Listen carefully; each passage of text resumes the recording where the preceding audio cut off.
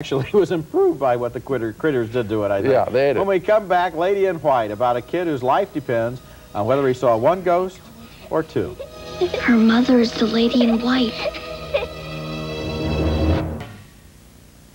Our next movie is named Lady in White, and this is one of the best ghost stories to come along in a while. A movie that's not an exploitation film, not a horror film, but a civilized and scary drama about ghosts. I like movies like this that take the time to develop the characters and develop the story so that when the frightening stuff happens, it really means something. Lady in White is about a grade school kid who gets locked in the school cloakroom one night and sees the ghost of a little girl. What makes the story effective is that it takes place in a completely everyday, matter-of-fact small town where the hero, young Lucas Haas, plays him, lives with his father, his older brother, and his grandparents. His life in this movie could have been painted by Norman Rockwell. Bye, Dad. He's an average small-town boy until he gets locked in that cloakroom and sees the ghost. I know your favorite song, too. Have you ever seen a dream walking? Well, I did. Did you ever hear a dream talking? Well, I did. Because you're always singing it. That's how I know. You know, the ghost isn't really scary there. You feel more sorry for her than frightened. A little later in the movie, the kid's older brother sees her too. Ow! Don't scare her.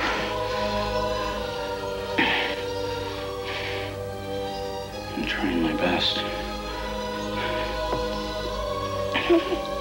What's she want? She wants her mother. You got her number? Let's call her. I already told him. Her mother is the Lady in White.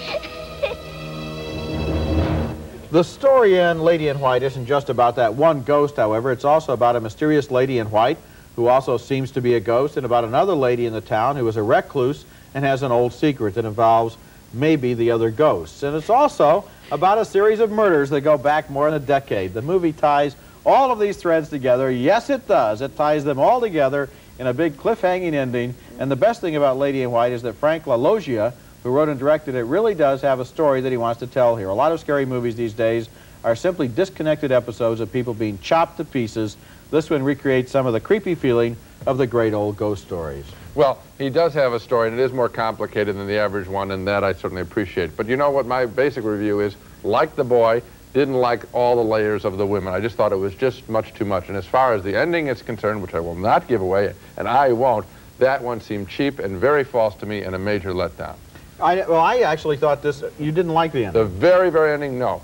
You went through the very, very ending yeah, before. well, I did like the ending, but I think that one thing you have to say about LaLoggia here is he has a real sense of style, and he creates atmosphere here. He does just what Critters didn't do. Okay, both movies are about small towns where weird things happen. All right, and in this movie, we feel that they're really happening to real people. There's no question that this is a better movie than Critters, but I would say that about any film you made or any film that was lying on the floor here. I mean, I like the boy. I liked what the boy was going through mentally. I didn't like all the layer upon layer. I strip out one layer. So you're actually recommending the Blue Iguana over Lady in White. You got it. Because in that case, we have a total and complete disagreement.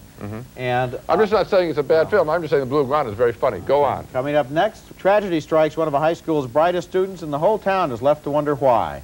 The movie taken from today's headlines is called Permanent Record. I'm writing